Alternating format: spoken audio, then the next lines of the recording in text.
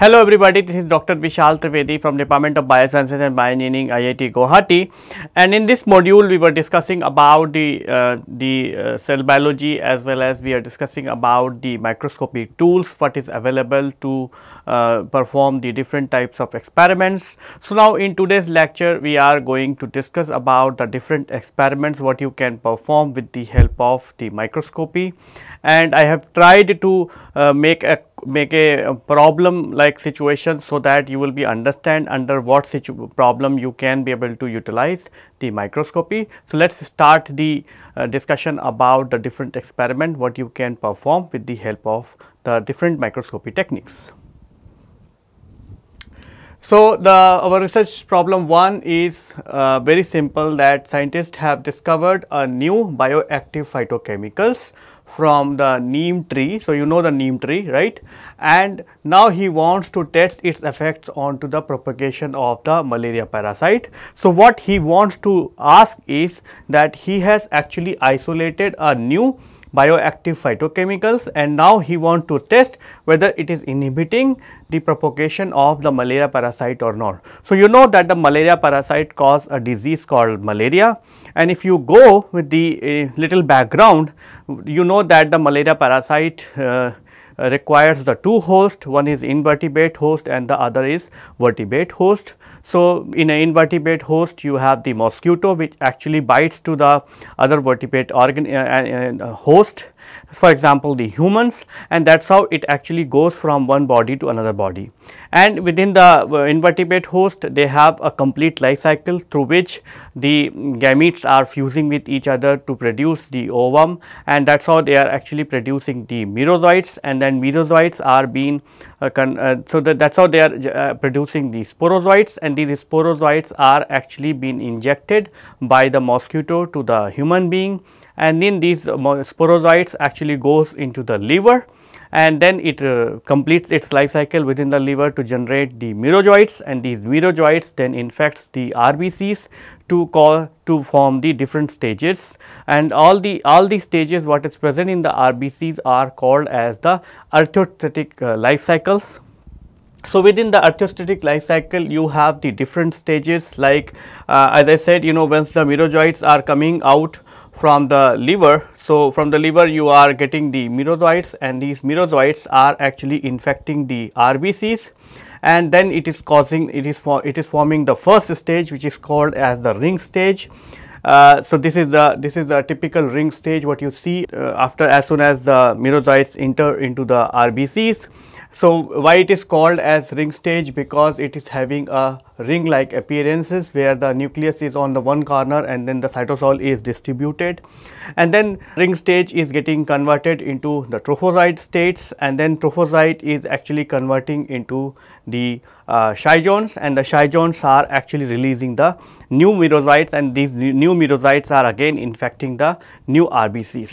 So, if you see the life cycle, what you see is that the merozoites are infecting the RBCs, and these RBCs are then forming the ring stage, and after the 10 hours the ring stage is getting converted into trophozoite stage, and then from trophozoite it is actually causing the production of the schizones, and then from the schizone it is actually again releasing the.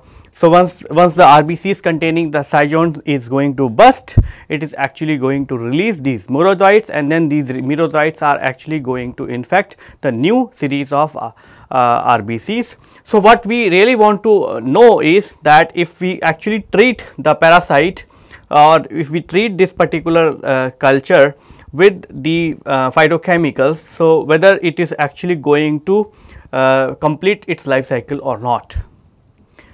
So, experimental design is very simple. The experimental design is that you can actually take the ring stage parasites, and then you incubate that with the phytochemicals, and you ask whether it is inhibiting the propagation of or the transformation of the ring stage parasite to reach to the schizone stage parasites. So, typically what you have to do is you have to just first produce the ring infected RBCs with the help of the synchronizations, and then you incubate that with the help of the increasing concentration of the phytochemical or the test molecules, and then you incubate that for some time, and then after that you actually are going to make a smear after 34 hours to see whether the ring is being matured to give you the Chardon stage, because under the normal circumstances it is actually going to complete its life cycle, and that is how it is actually going to give you the Chardons within the 35 hours. If you want to study the reinvasions, then you again make a smear after 72 hours, and that actually is going to tell you whether your compound is also having an effect on the reinvasions. Reinvasion means the Chardons are going to release the merozoites, and these merozoites are whether infecting the new RBCs or not, because that is how it is actually going to give you the new rings. You can also ask whether the compound is the parastatic or the parasital, which means whether the compound is killing the parasite or whether it is simply stopping the growth of the parasites. That you can do simply by the drug removal. So, what you can do is you can treat the parasite for the drug molecules or the test molecule for some time, and then after that you actually can remove the parasite and keep it into the fresh media and let them to propagate. So, if the parasite is dead, it is not going to propagate into the fresh media, but if it is only stopping its growth, which means it is still be live, then it will start making the growth. So, that is what you have to do. When you just remove the drug, you wash the parasite culture and then you put it into a new media, and then if you prepare the smear after 72 hours, if you see the viable parasites, then actually it is going to say that the compound what you are testing is the parastatic in nature, means it is actually stopping the growth of the parasite, but it is not killing the parasite. So, these are the three questions one can ask with the help of this microscopy based assays, where you can say whether the compound is killing the parasite or not, whether the compound is inhibiting the reinvasion event or not, and whether the compound is parastatic or the parasital. So, to performing these experiments, you require the media like the RPMI 1640 cell culture media, which we require to culture the malaria parasite. Then you require the Albumax 2, which is actually a powder which actually required for propagation of the malaria parasite. You require the 0.22 micron filters. You require the filtration units to prepare the media, you require the autoclaves, you require the vacuum pumps, and then you required a upright microscope so that you can be able to visualize the parasites after the different stages. Like if you can visualize after 35 hours or 72 hours, or after removal of the drug, you can be able to visualize the microscope visualize the parasite with the help of the upright microscopes. So, in the step 1, you have to prepare the ring stage parasite. So, this has been the first step where the parasite culture, the mixture of different stages of the parasite is synchronized to the ring parasite containing RBCs. It has the following steps. So, the first step is that you have to prepare the ring infected RBCs, so that you can be able to then incubate those ring infected RBCs with the test molecules and say whether the ring is getting matured to give you the Chardon after 35 hours or not. So, for that you have to prepare the ring stage, and that you have to do with the help of the synchronizations. So, what you do is you take that 4 ml of a culture, which is where you have the pestemia of 5%. So, what is mean by the 5% pestemia is that the 5 RBCs are infected out of the 100 RBC which you are going to count, which means that is the 5% pestemia. So, you centrifuge the parasite culture at 72 G to pellet down the RBCs, and then you resuspend the RBC pellet with 4 ml of 5% sorbitol in distilled water and incubate for 10 minutes at room temperature and mix and shake it for 2-3 times. So, when you incubate the parasite culture with a 5% sorbitol, what will happen is that it is actually going to induce the lysis of the trophozoites as well as the Chardon containing parasites. So, it is actually going to lyse all the RBCs which actually contains the trophozoite or the Chardons, but it is actually not going to affect the RBCs which contains the ring parasites. So, then once you shake it for 2-3 minutes, it is actually going to perform its actions, and then you centrifuge the culture at 72 G, wash it for 3 times with media and bring the parasite to the 5% hematocrit. So, you know that the 5% hematocrit means that the 5% of the RBCs out of the 100% volume, which means only the pack volume of the RBC is going to be 5%. The normal blood has a hematocrit of 50%, which means the 50% is the RBC component and the 50% is the plasma. So, in this case we are taking only the 5% hematocrit. You repeat this synchronization steps for 2-3 times, because you first time when you do the major chunk of the shy joint and the trophozoites are going to be lysed, and then you may still have some shy joint and trophozoite left. So, then your rings are going to be formed, and you may have also the rings of the different ages as well, because you can have the ring which is actually going to be formed after 2 hours, you can have the ring which is actually been of 8 hours. So, what will happen is within another 4-5 hours or 10 hours, you will see again, you will start seeing the trophozoites. So, to make it very precisely the synchronized culture, what you can do is you can do the synchronization with the help of the d orbital multiple rounds. Like first time you have done, then you again culture it for another 48 hours, then again you do it. So, if you repeat 2-3 times, you are actually going to bring only the ring containing parasites, and that is good enough for performing this assay. Then you calculate the parastemia after the GIMSA stain. The calculation of the parastemia we are going to discuss. So, parastemia you do not have to worry. Parastemia means the number of RBCs present in the 100 ml RBCs, means number of parasite containing RBCs out of the 100 RBCs, that is called as the parastemia, and we are going to discuss about how to calculate the parastemia in a subsequent slides. So, now once you have prepared the ring containing RBCs, then you have to do a preparation of the compound solutions. So, the test compound can be dissolved in the organic solvent at a concentration of 5 mg per ml. It is recommended to use DMSO as a solvent, as it has no significant effect on to the parasite growth. So, if it is a phytochemicals or if it is a water soluble compound, then you do not need to dissolve it into a organic solvent. You can simply dissolve it into the aqueous media, and then you can just pass through with the 0.22 micron filters, so that it should be filter sterile. Otherwise, what will happen is as soon as you will add the compound, the bacteria will start growing. So, that actually is going to interfere with your assay system.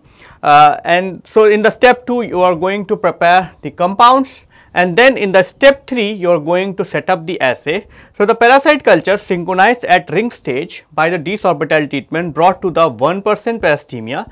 So, you remember that it was a 5% parastemia. So, whatever the parastemia you have, you bring it to the 1% parastemia with the 3% hematocrit, and in a total volume of 100 microliter, you take the 50 microliter of parasite culture, and it is mixed with the various concentration of the test compound like 0, 1.5, 3, 6.25. So, it is a serial dilution of up to 50 microgram per ml of a compound in 25 microliter, and in the remaining you can add the complete media. So, in a recipe, what you have is you have a 50 microliter of your the ring containing cells, then you actually add the 25 microliter of the compound, which is actually going to be of different concentrations, and then you add the 25 microliter of the complete media, and that is actually you going to incubate into the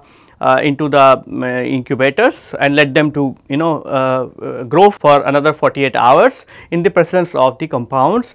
Since you are doing all these experiments, you have to add the chloroquine, which is actually a antimalarial compound, as a positive control, and you can add the solvent as a negative control. So, negative control is like whatever the solvent you are using, if it is a aqueous solvents like PBS or buffer or whatever, then you can add the buffers. If it is a DMSO, then you have to add the DMSO, and that will be a negative control, and then you can add the chloroquine also, so that it will tell you that whether the assay was working or not, because the chloroquine is eventually going to kill the parasites. So, it is actually going to work as a positive control.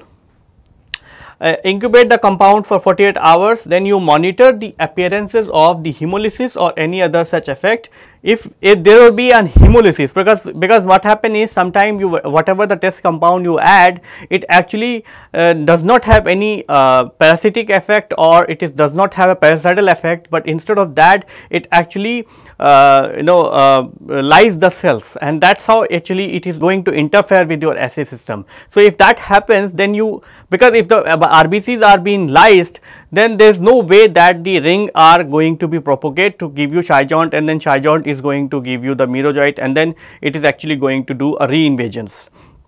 So, if you have any hemolysis, if there will be any lysis of the RBCs, then you have to stop the reactions, and then you have to investigate which component of your assay mixture is actually giving you the hemolysis. If you can manage, because sometimes what happens is the osmolarity of the different compound is also interfering with the osmolarity of the complete reactions, and that is how it is actually causing the hemolysis. So, sometimes you may have to change your buffer systems and all that to take care of that. So, that is how you have to actually use the stop the assay, but otherwise if you do not see any hemolysis, then you can go on to the next step and you can monitor the growth of the parasite. So, in the step 4 you are going to monitor the step of the growth of the parasites. So, after the 48 hours you are going to make a smear, and the parastemia has to be determined after the GSB staining. So, using a oil immersion objectives. So, and these are the results what you are going to see. So, what you see is these are the healthy parasites. So, if there will be no inhibition of the compound, then what you are going to see is that the ring is actually getting converted into the all other stages of the parasites, like you will see the trophozoite and Shy joints and all that kind of thing. But if the ring is not being able to convert into the Shy joints, or even if it get converted into Shy joint, but the Shy joint is being dead, then what you will see is actually a RBC which is actually going to have the fragmented cells, like you are not going to see a clear nuclear membrane, and you will not be able to see a clear cytosol. Because for example, in this case you see that it has a very discrete cell, and it has 2 nucleus, and it is very clean and clear, but in this case all these cells are actually fragmented. So, these are actually the appearances what you will see when the parasite is dead actually, because that is how it is actually does not have the nuclear membrane, and the cytosol is also not very clear. So, that is how it will say that whether the assay is working or not. But if you want to calculate the growth of the parasite, then what you have to do is you have to count these cells under the microscope. So, you have to observe these cells under the 100x of magnifications, and then you have to keep counting how many number of RBCs are ring containing, how many RBCs are of trophozoite, and how many of Shy joints, and then you have to plot that, and using that particular data you will be able to determine the parastemia as well as whether the compounds are inhibiting or not. So, in the step 5, using that you can be able to calculate the IC50, which means the inhibitory concentration 50 of that compound. So, the number of Shy joint containing RBCs were counted against each concentrations. The Shy joint inhibition data from that in vitro Shy joint inhibition assay of the above compounds were fed into a specially pre-programmed Excel sheets. So, you can actually be able to calculate using this Excel sheet which is being available from this particular site. So, if you put all that Shy joint containing cells and put it into this particular Excel sheet, automatically it is going to plot the curve, and it will going to tell you the IC50 as well as the IC90 and all other kinds of parameters. You can add the chloroquine as a positive control, and that actually is going to give you the confidence that the assay was working, and there is no the flaws, or there is no issue with the setup of the assay itself. To determine the nature of the action, for example, the peristatic or the pericidal.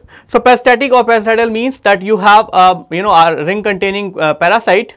So, what you will do is you will add the compound. So, if you add the compound, what will happen is that it is actually going to seize the the growth of that particular parasite. So, whether it is seizing because the parasite is not getting the enough nutrition, and in your the compound is somewhat interfering with the biochemical pathways, and that is how it is decided that okay, let us reduce the metabolic activities and remain as a dormant stage. So, in that case the parasite is going to be remain live, but it is not going to grow actually, because for growth it requires all those metabolic pathways to be in an activated state.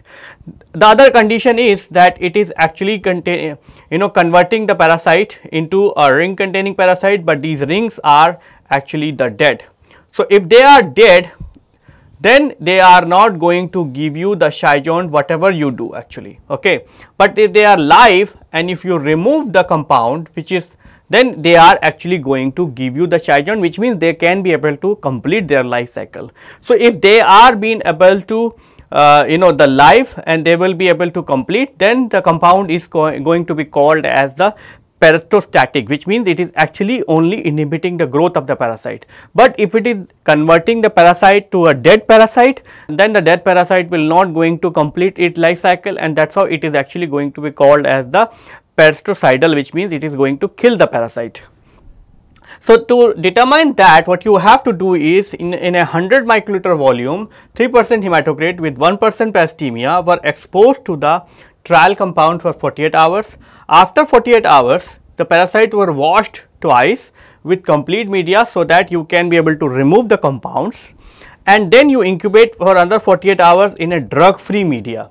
So, once you keep it in a drug free media, they are actually going to be free to grow. If they are live, they will grow. If they are dead, they are not going to grow. So, then you are going to prepare a smear, and the parastemia can be determined with the microscopically as we discussed, like you prepare a smear, then you count the the 1000 cells, which means the 10 fields actually, and if you count the 1000 cells, it will actually going to give you the statistically significant how many number of infected RBCs were present, and that is how way you are actually going to determine the parastemia. So, this is all about the one problem where we have used the light microscopy, and we have actually determined the anti-malarial activity of a test compounds. You can be able to modulate these kinds of assays, and you can be able to even use it for some other applications. For example, even if you see what we have discussed about the malaria parasite, but if you want to change the conditions and you want to utilize the microscopes, you can be able to change it in accordingly, and that is how you can be able to utilize it even for screening the compound for other assays as well. For example, you can use the even slightly derived version, and you can be used to microscopy to measure whether for even for cancer cells and all other kind of cells, whether the cells are growing or not. Now, we will discuss about the research problem 2. So, in the research problem 2, the scientists are routinely propagating mammalian cells, and now what the scientist has done, it has developed a new medium, which means he has developed a new media for cell proliferations. Now, what he wants to design an experiment to count the number of viable cells and number of dead cells, which means he has developed a new media, and now what he wants is, since he wants to test whether this media is good enough as it was already been established media compared to the established media, and whether the number of live or the dead cells are more or less in the case of when they are using this particular new media for propagations. So, experimental design is very simple. You are going to use a dye which is called as the trypan blue. So, trypan blue is a charged dye, and the viable cell exclude this dye to the presence of the membrane potential, whereas dead cell are actually going to accumulate the dye in the cytosol. So, what happen is you take the cells or you take the culture actually, and then if you add the trypan blue, what will happen is the trypan blue is actually going to be excluded by the cell, because trypan blue is a charged dye. So, it requires some receptor or some other active processes through which the trypan blue can be taken up by the cell. But if the cell is dead, because the cell is maintaining a potential across the membrane, and the dye has to neutralize that potential, then only the dye can be able to enter. But if the cell is dead, the trypan blue is actually going to be enter into the cell, and it is actually going to make the cell as the blue color. So, that is what you have to do. If you take the whole cell populations and if you stain it with the trypan blue, what you will see is that the some cells which have not taken up the dye and the some cells which are actually appeared blue. So, these are actually the live cells because they are actually opposing the entry of the dye into the cell, because they have a active membrane potential and that membrane potential is opposing the entry of the compound. Compared to this, this is a dead cell and that dead cell does not have the required electrode the membrane potential, and that is how it is actually going to allow the entry of the dye and the dye is actually going to accumulate into the cell. This is the hemocytometer which actually you can use to count these cells with the help of the microscopy. So, the material what you require, is a glass slide, you require a cover slip, you require an inverted microscope with a phase contrast provision, like you require a phase plate and and then you require a hemocytometer. These are the multiple steps. So, in the step 1 what you have to do is you have to remove the cells from the cell culture plate either by the trypsinization or by the 0.5% EDTA. So, this is the step 1 and then you plate the small amount of cells on a glass slide and cover them with a cover slip. Then what you do is you take the mix of 50 microliter of cell suspension with the 50 microliter of trypan blue solutions. So, 0.4% trypan blue solution is already available from the different vendors that you can buy, and then you fill the hemocytometer chambers, observe the cell under the 20x objective using the inverted microscope with the face plate. So, viable cells appears colorless, whereas the dead cell appear blue or the dark colored. The hemocytometer is placed on the microscope stage and the cell suspension is counted. There is a V color notch. So, in the hemocytometer what you have is in the center you have a V color notch. So, on this V color notch you can actually through with that V color notch you can be able to load the hemocytometer with the cells, and the cells are counted in a chamber, and that gives the number of cells. In addition, the blue colored cell can be counted to know that the number of dead cells. So, in this particular procedure what you have to do is the first you have to trypsinize the cells. So, when you add the trypsin enzyme or you can use the EDTA, it is actually either going to chew up all the receptors what the cells are using to stick to the dishes, or it is actually going to destroy the calcium. So, whatever the mechanism, the cells are going to come off from the dish, and then what you can do is you can just mix the 50 microliter of the cell with the 50 microliter of trypan blue, and then you load that onto the hemocytometer, and then you put it under the inverted microscope, and then you can actually visualize these cells within the chamber, and you can be able to count the number of blue cells and the number of colorless cells, and that is how you can be able to count the number of dead cells and number of viable cells.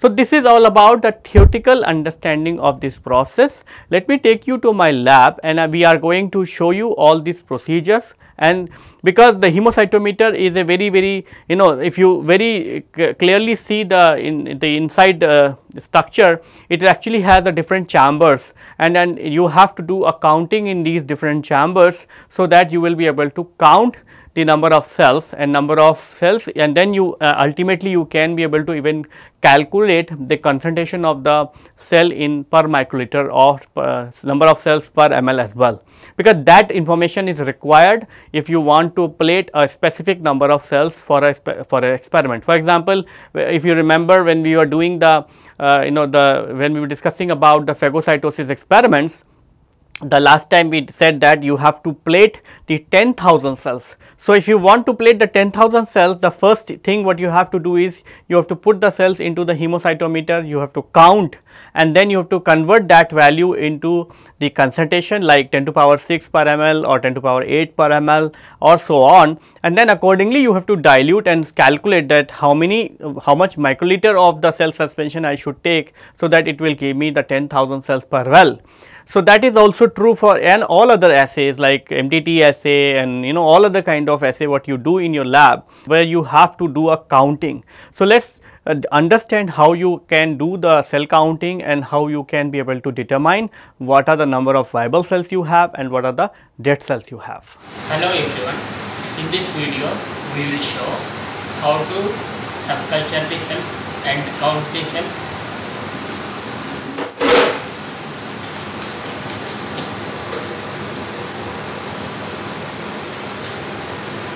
First we have to remove the remaining media, then trypsinate the cells, then we will count the cells and see it. Now I will show how to do trypsination.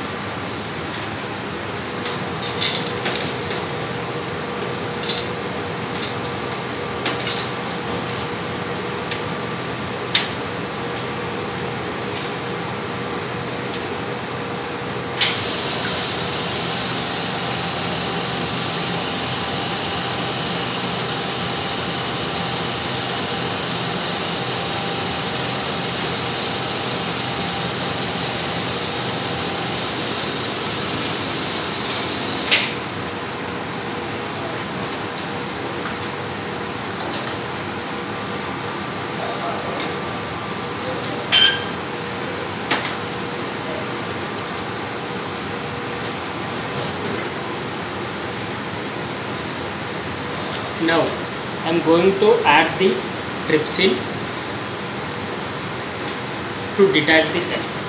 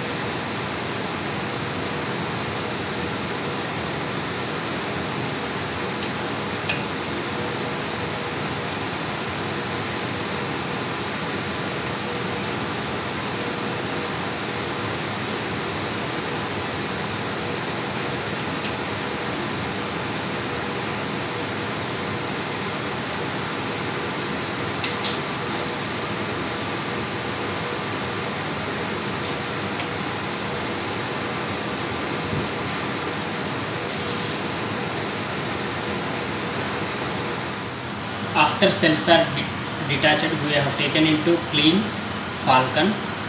Then we have to centrifuge the cells.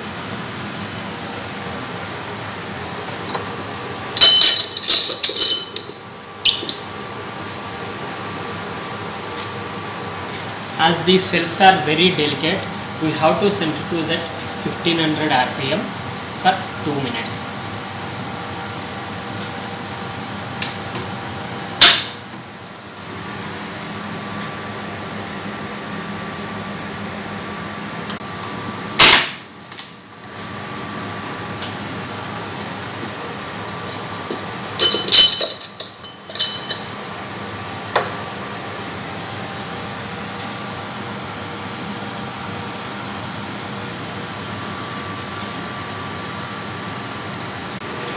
Now we have to remove the supernatant and resuspend the cells in fresh media.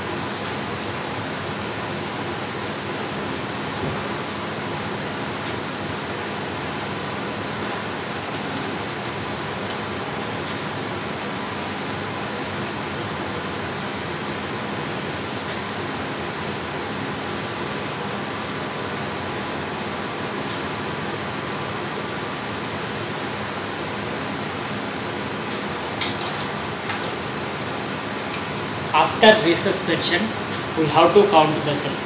So I am going to take 20 microliter of this cell suspension and mix with the 20 microliter of trypan blue and count under new bar chamber.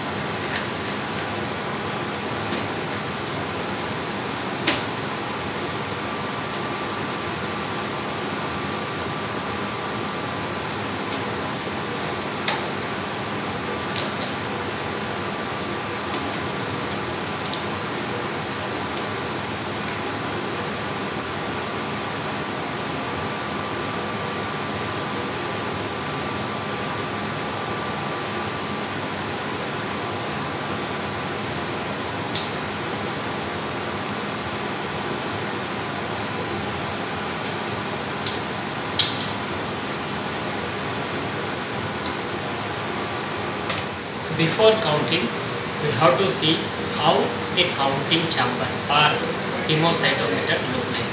This is a typical hemocytometer, also called as Newbar chamber, which contains these squares in upper side and lower side, with each square having depth of 0.1 mm and area of 0.0025 mm square. Now I am going to put a cover slip on this chamber, then I will add slowly cell suspension. Through capillary action it will spread all over the squares.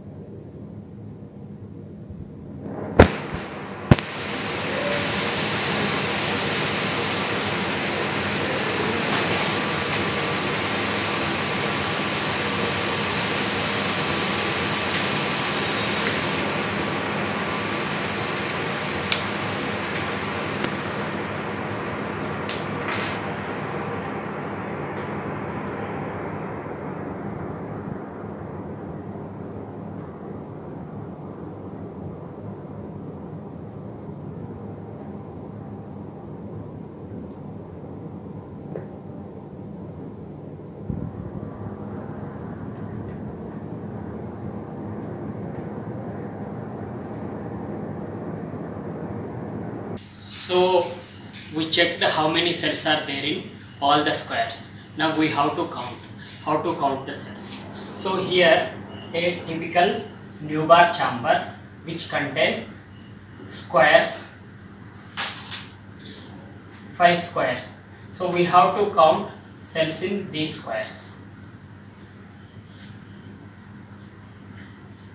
So each square is an area of 0.0025 millimeter square and total small squares 16. So total area of this whole square is 0.04 millimeter square. So the depth of this each well is 0.1 millimeter. So what is the volume? 0.04 into 0.1. So that is total 0.004 millimeter cube or 0.004 microliter. So say we have combined cells in each well. Say this is A, B, C, D.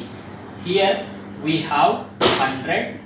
Here we have 150. Here we have 110. Here we have 100 again. So the total cells we have to take average.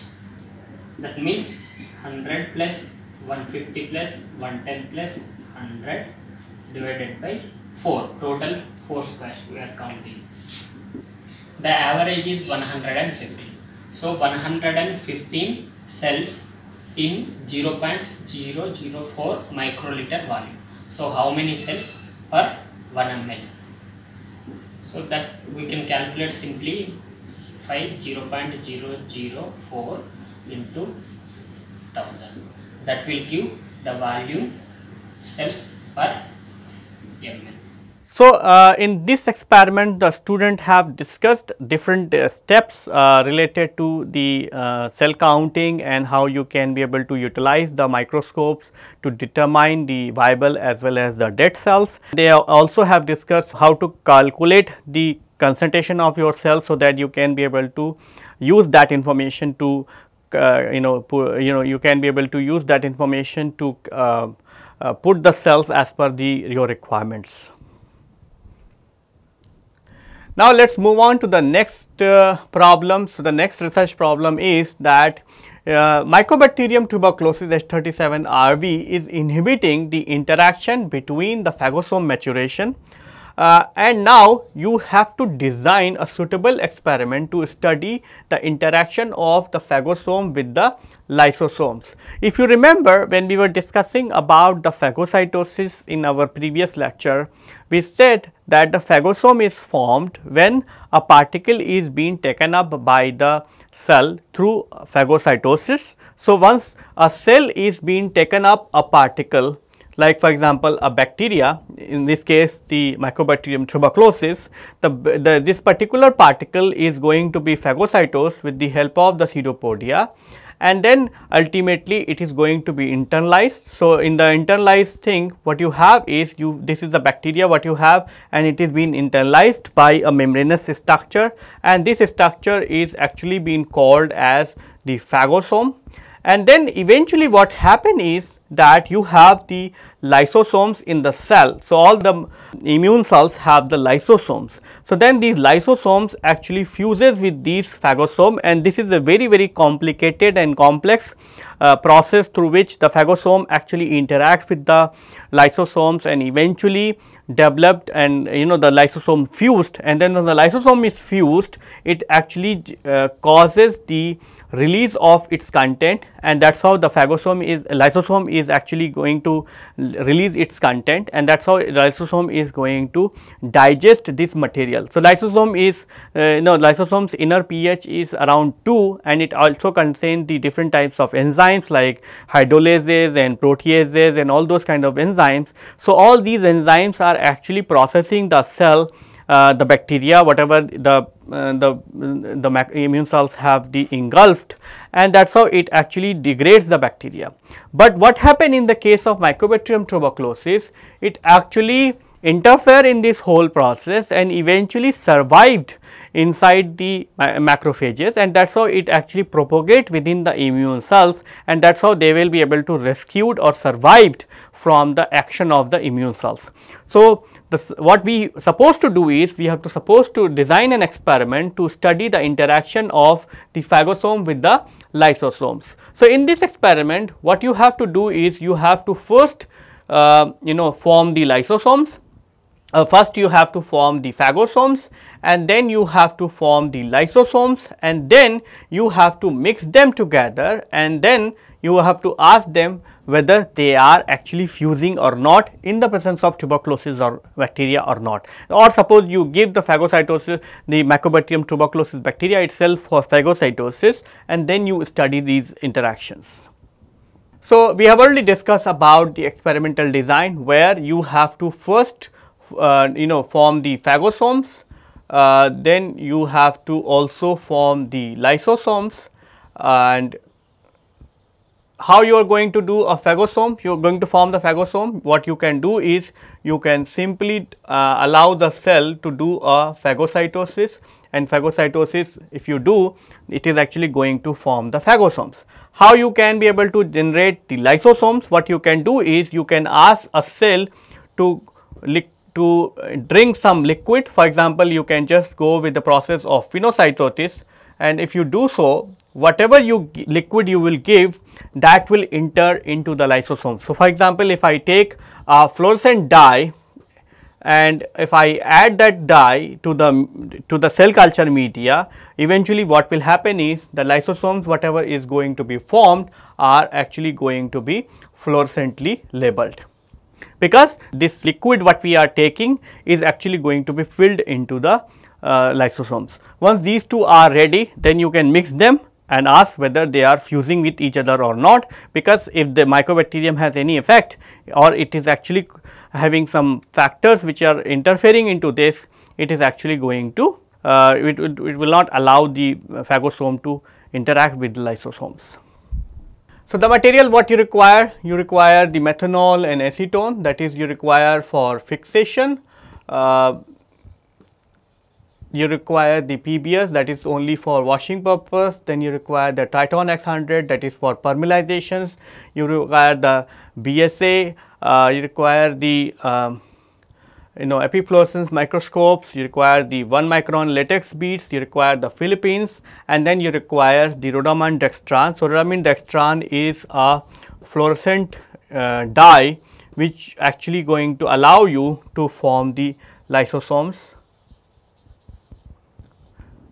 So, the procedure what we require, the procedure is that in the step 1 you are going to do the identification of the phagosome, or you are going to prepare the phagosomes which you can as per the provided by your own material. So, what you can do is you can take the J774, these are the macrophages cells. So, these are the immune cells which you can use for phagocytosis. So, these are the macrophages. Cells are cultured in a DMEM media containing 10% FBS and 1% cocktails. Then you remove the cells from the cell plate by trypsinization or EDTA. You plate the 10,000 cells on cover glasses and incubate in a 24-well dish. You you incubate the cells overnight and allow the cells to attach to the cover glasses. Then you wash the cells with DMEM.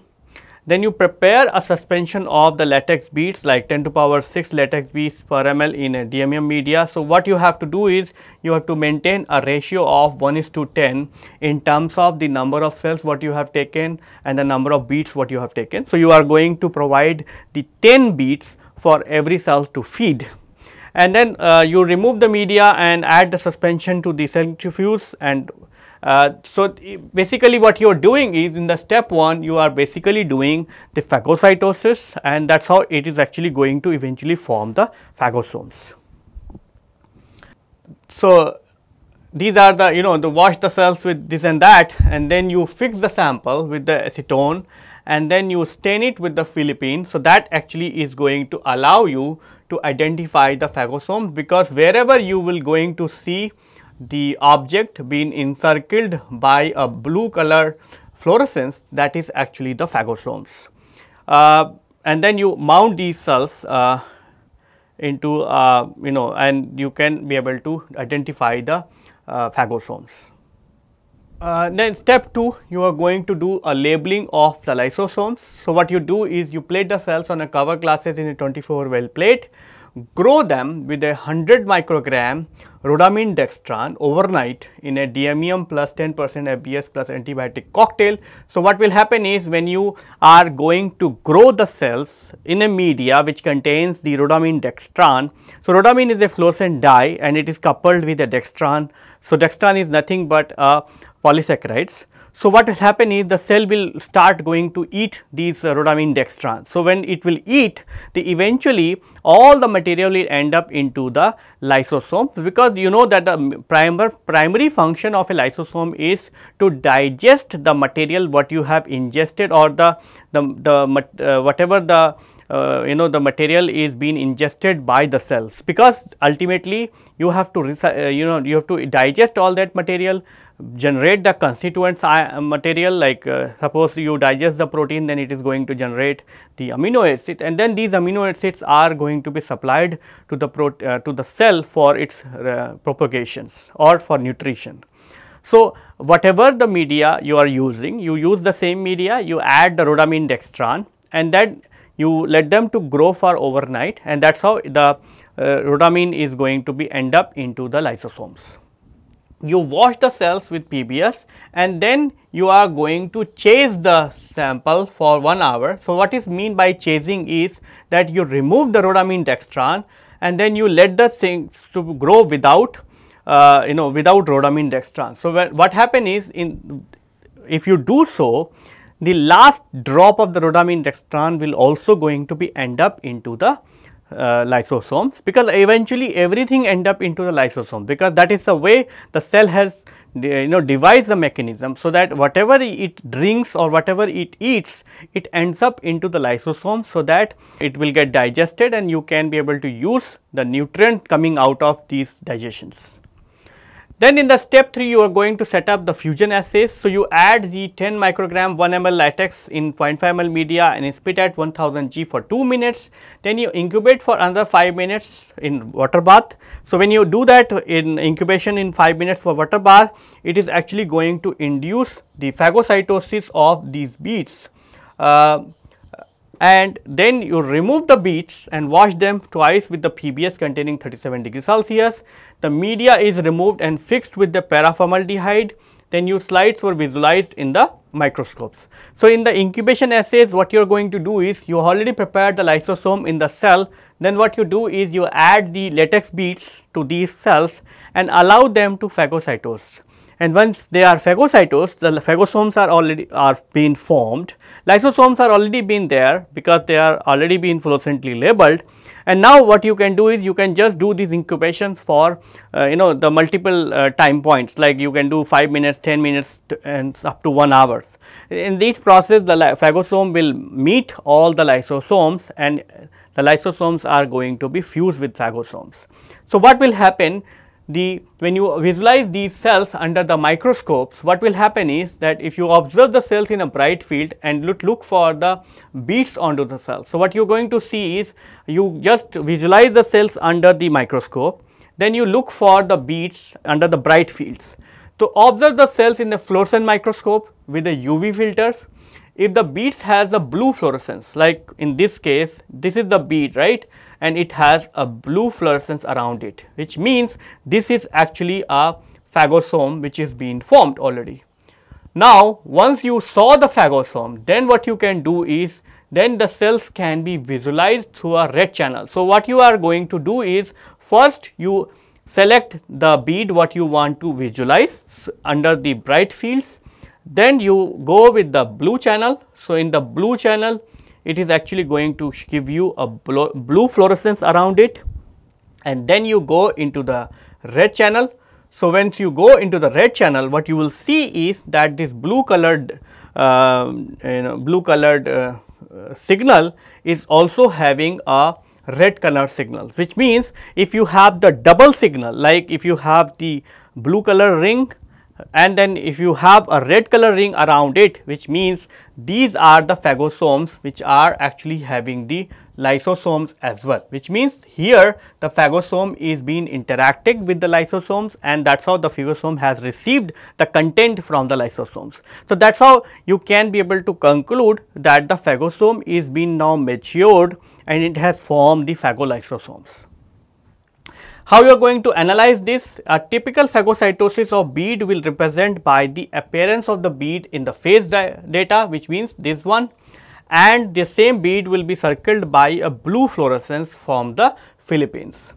If the bead has also blue fluorescence ring and it further encircled by a red color ring, indicate that the interaction of the lysosomes and phagosome is happening. You might see that some of the beads, like for example, this bead is also being formed and this bead does not have any phagosomes. For example, in this case, you see this is the bead which is actually being internalized and you have a blue color fluorescence, but for this particular bead you do not have any signal into the red fluorescence, which means this bead is only forming the phagosomes, but these phagosomes are not interacting with the lysosomes. So, that is how you can be able to study the interaction of the phagosome with the lysosomes, and what you have done is you have simply allowed the cells loaded with the lysosomal markers or the fluid markers, so that the lysosomes are being labeled with a red color fluorescent, and then you allow the cell to phagocytose the material, and once it will phagocytose, it will going to form the phagosomes, and then it is actually going to interact with the lysosomes. And wherever the phagosome is going to interact with the lysosomes, you are going to see a bead which is circled by a blue color ring, and blue color ring is further encircled by a red color ring. So, if you have two rings, red and blue, so that is the place where the phagosome is being interacted with the lysosomes. So, with this we would like to conclude our lecture here, and in this lecture we have discussed the different experiments what you can be able to perform with the help of the microscopy, and I hope you might be able to design few more experiments after looking at the potential of these particular techniques, and it may help you in designing the new experiment for your own work. So, with this I would like to conclude my lecture here. Thank you.